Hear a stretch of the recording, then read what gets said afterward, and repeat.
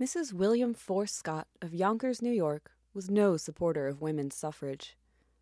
Like many other so-called antis, Mrs. Scott's objections to the movement were not limited to her opinion that the law of the land should remain unchanged.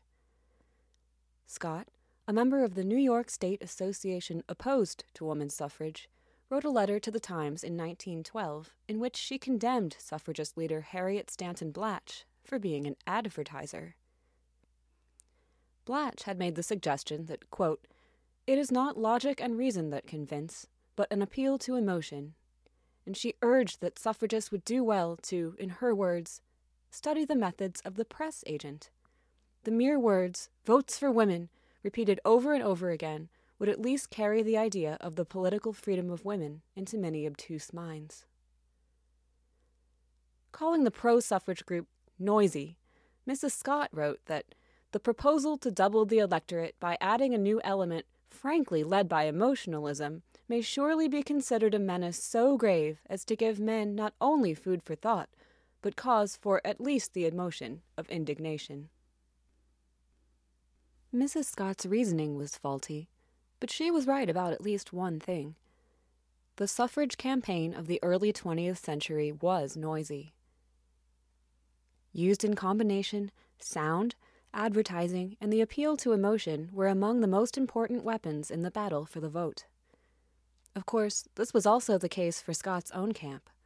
Over the nearly 70-year-long campaign for women's enfranchisement in the United States, the antis asserted repeatedly that if women continued to fight for, let alone win, the vote, traditional gender roles would be overturned, and even one's own mother would be unrecognizable as she turned into, to use the words of historian Margaret Finnegan, an unsexed, unattractive, and selfish danger to family, home, and nation.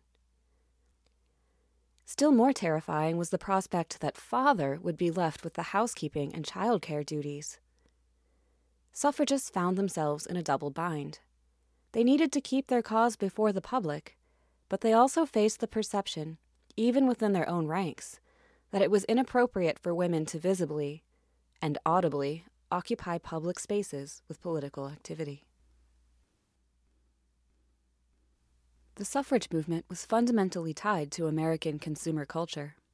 Many companies thought of appealing to suffragists as just another way to hook female customers. Some shamelessly drew upon the themes and images of the movement to sell unrelated products. And the comparison of shopping, already considered a woman's responsibility, to voting was a theme that underpinned the argument in favor of suffrage. The campaign itself was fully merchandised, and, as Margaret Finnegan argues in her 1999 book Selling Suffrage, 20th century suffragists made their biggest forward strides once their message became a product that could be effectively marketed. A New York Times article from 1914 entitled "Trinkets and Songs of the Suffragists" ticks off a sampling from the abundance of commodities available by mail and in suffrage shops. Soap, candy, postcards, stationery, playing cards, buttons, sashes, banners, and, of course, songs. Both supporters and detractors made their cases to the greater public within the commercial sphere. But, as Finnegan cautions, the meanings of these artifacts are, quote, not easily deciphered. A suffrage badge or hat might have meant one thing to the woman wearing it and quite another to her family. Musical emblems were similarly used and interpreted at cross purposes. Danny O'Crew's extensive catalog of suffrage-related sheet music documents American songs about women's rights dating back to the late 18th century. Songs dealing specifically with enfranchisement began to appear regularly after the Civil War, as activists turned their attention from abolition to women's suffrage.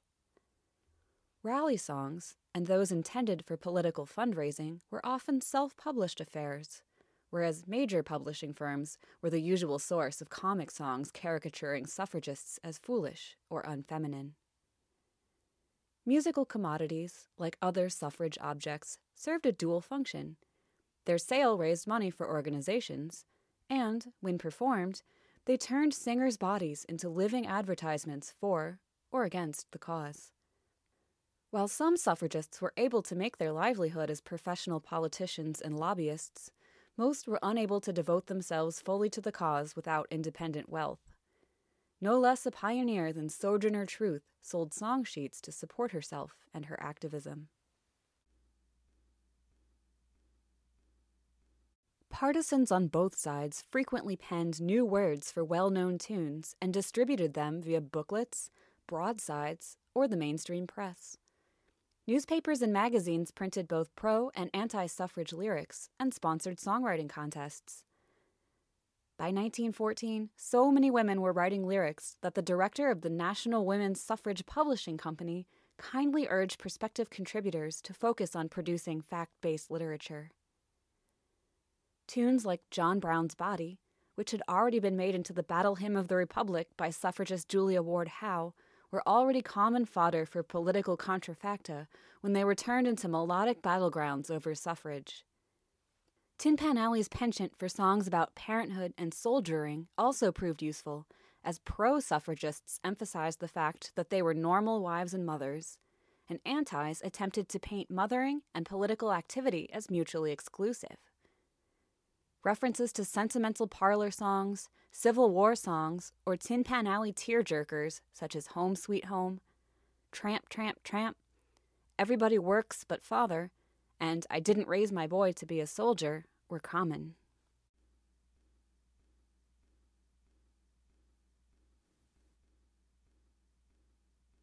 Activists knew that selling not only their songs, but also their message, required having them plugged in the most prominent fashion possible. In 1900, for example, an 81-year-old John W. Hutchinson, of Hutchinson family fame, performed at a suffrage bazaar that featured not only plenty of merchandise, but a noteworthy appearance by another octogenarian, Susan B. Anthony. There was hardly a female singer who was not asked her opinion on the issue, and Billboard, a rather unabashed pro-suffrage publication, urged the participation of entertainment professionals. Opera singer Lillian Nordica was an outspoken suffragist who sang in demonstrations and suffrage concerts. Her colleague, Louisa Tetrazzini, perhaps fortunately not an American citizen, endorsed the opposite position, claiming that women would only elect men who were good-looking. Suffrage concerts and other musical entertainments grew out of a well-established tradition of featuring music at meetings of women's clubs and societies. Musical performances supported speeches by political figures, enticing an audience with music and holding them captive for politics. A stateside appearance of the famed British suffragette Sylvia Pankhurst, for example, was sponsored by a women's political equity club. Her speech was framed with performances by an all-male vocal ensemble. There were also many rivaling anti-suffrage concerts as the other side kept pace. The 19-teens saw a wide variety of suffrage-related entertainments, many musical in nature, from plays and vaudeville turns to musicals, pageants, and even an operetta. On some occasions, outdoor demonstrations were disguised as concerts to avoid local ordinances or the difficulties of obtaining permits for locations like Central Park. Through these performances, female musicians, conductors, and composers were seen and heard by larger audiences than many, if not most of them, would have otherwise reached.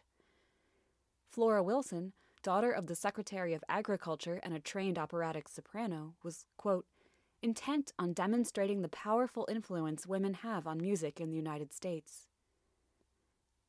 As musical director for a number of demonstrations, she engaged both professional and amateur women musicians for large-scale events in Washington, D.C. Other female directors showed similar determination. A demonstration in New York in 1911 featured suffragists singing the Women's Political March, written and conducted by Elsa Gregory. Proceedings in D.C. on May 9, 1914, featured Mrs. Apolline M. Blair, president of the Washington Rubinstein Club, leading a 1,000-voice chorus in March of the Women by British suffragist and composer Ethel Smythe.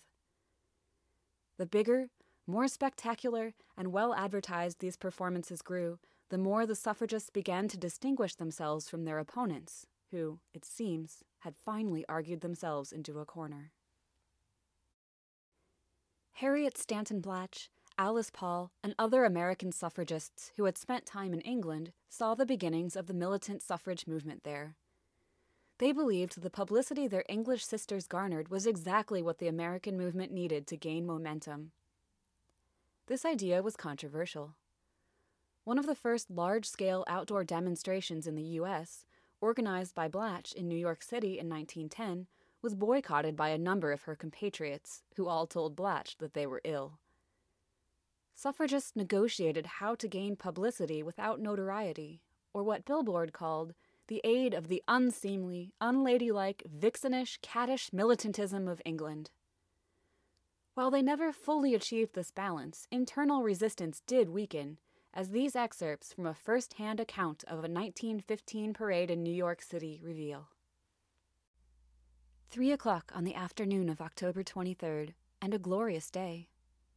Every band in Greater New York and some beyond blows like the breeze today. First, it's Tipperary, then Tipperary again, and once more Tipperary. At last we move. We begin to swing along together in something like rhythm. My heart is thumping louder than the band. By the time we had gone 2 blocks, I had forgotten everything I had expected to feel. All my girlhood, Mother had repeated that a lady should never allow herself to be conspicuous. To march up Fifth Avenue had promised to flout directly one's early training. I was mistaken. There's no notoriety about it. When it's done along with 25,000 other women, nothing could seem more natural. Marches thereafter became common in all but the most conservative parts of the country, becoming virtually synonymous with the word suffrage. When a delegation of suffragists wanted to enter the Capitol building in 1913 to present a petition to Congress, they gained approval only when they promised to leave their bands of music outside. The majority of marching bands in suffrage parades were all male. Some of the larger parades used as many as 40 ensembles, which were interspersed between groups of marchers. Little is said in the press or in suffrage organization records about how these bands came to be engaged, so we're left to wonder if the men viewed the performances as personal activism or just another gig. There were also some mixed-sex and all-women bands. The relative scarcity of such ensembles wasn't for a lack of trying on the part of organizers. One group moved its suffrage picnic indoors because, quote, "We haven't a women's band yet, and we certainly don't want any men to lead our procession." The women's band of the Salvation Army was invited to lead a 1913 parade in Brooklyn. The same year, another all-female band, led by music teacher Alma Nash of Maryville, Missouri, was brought to the head of the parade in Washington, D.C. to help pacify large and unruly crowds. Women's brass bands may have been exceptions to the rule, but the figure of the herald, depicted as a bugler sounding the call for equality, became an icon of the movement in the 19-teens. The image of a woman in pseudo-medieval regalia with bugle in hand adorned many print materials, including sheet music. Inez Milholland, lauded as a suffrage martyr after her death of anemia and exhaustion in 1916, received much publicity for her enactments of the herald. Milholland was not a musician, but women brass players did lead demonstrations, and an opening bugle call became fashionable for grand events. Rose Bauer, a cornetist and cattle rancher from South Dakota, for example, was already appearing as a musician and a temperance lecturer on the Chautauqua circuit when she turned her attention to women's enfranchisement in 1915 and became a traveling suffrage bugler. With this history in mind, let's turn to a few brief examples that illustrate common ways in which the suffrage debate was depicted in popular song. Most songs from this era begin by placing us within a world threatened by the musical suffragist, be it the lifestyle of a white middle-class male now endangered by his wife's activism, or an imagined society where voting women have subverted traditional gender roles. This threat is frequently established through minor keys, chromaticism, and other musical cliches of foreboding, sometimes so over the top as to suggest that the paranoid antis were also being mocked. This type of framing can be heard in Charles Denton's recording of "The Lands Where the Women Wear the Trousers," which, like many popular songs with this theme, was heard both in Britain and America. The song is introduced by a descending chromatic line.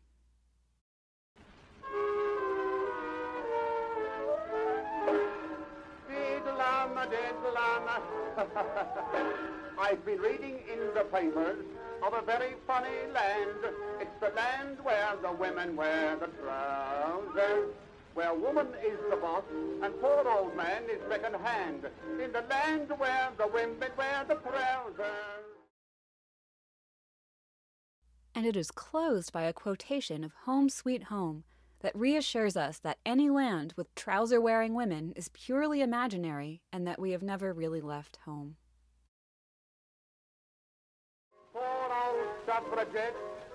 I've got a suffragette. My wife's a suffragette. I've heard her door and I'm suffering yet. In the land where the women wear the trousers.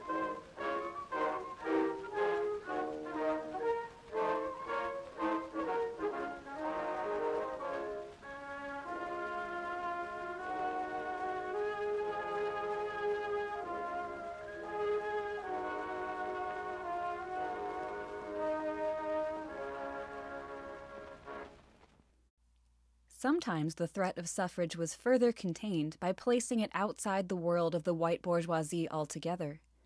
And songs about African Americans and foreigners frequently deal with a fear confronted less frankly elsewhere: that politically active women might hold the power to emasculate by withholding sex or taking over the dominant role.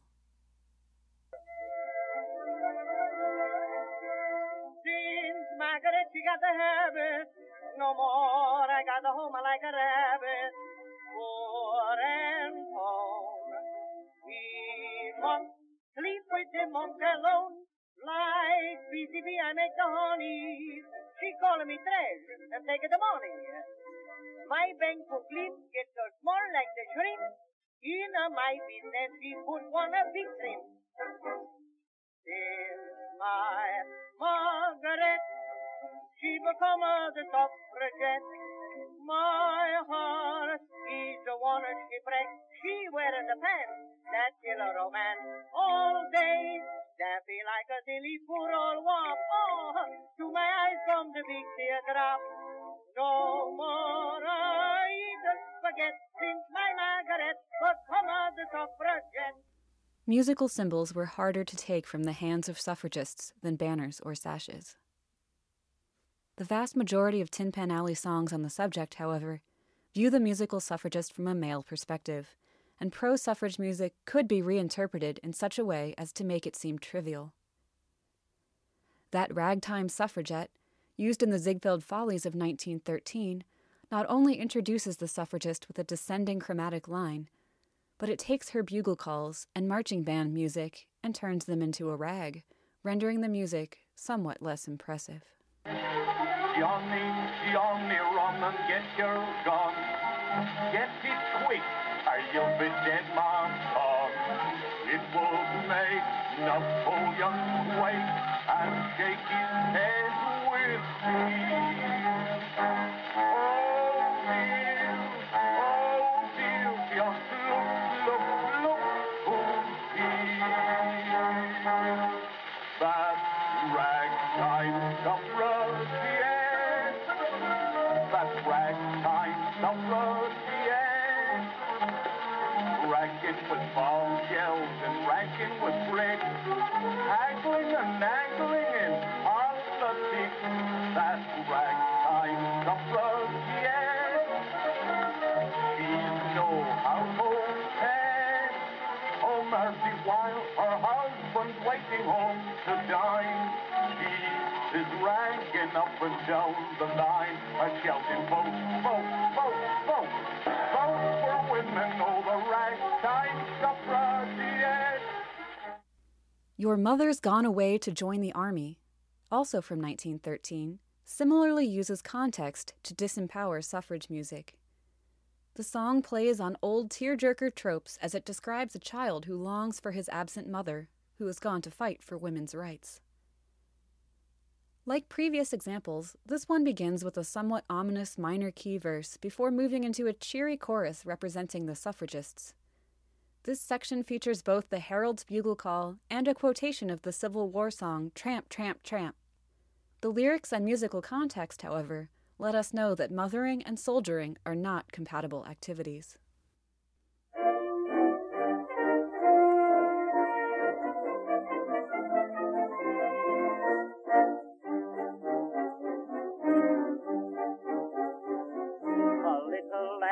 Curly hair stood by his father's knee, could see that he was crying, he was sad as he could be. He sobbed and said, I feel so blue, as tears ran down his cheek. Oh father, where is mother? She has not been home for weeks.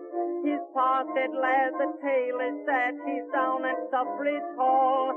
She's gone to fight for women's rights, why there's their bugle call.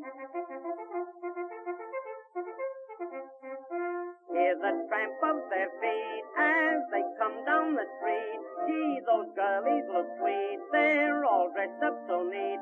Your dear old ma just took a fighter's place. She likes the smell of powder 'cause it's always on her face. There's no rats in her hair, you can see she don't care. Holds her head in the air, gee, your mother's a bear. Tramp, tramp, tramp, the girls are marching. Your mother's gone away to join the army. Everything changed in 1917. The war years show almost no activity in terms of suffrage songs, as Tin Pan Alley turned to patriotic material, and all but the most radical suffragists redirected their efforts towards national service. After the war, the apparent mismatch between mothering and men's work had lost its power, and the recontextualization of suffrage music, the basis of the humor from earlier in the century, was no longer effective. Even sexist comic songs seemed resigned to change, as the song You'd Better Be Nice to Them Now from 1918 illustrates. After the ratification of the 19th Amendment in 1920, Harriet Stanton Blatch reflected on what had made her advertising campaigns successful, noting that, quote, "The enemy must hear music, as must each marcher too, music all the time. If the beat of the feet were to be kept in time and in tune with the beat of the heart."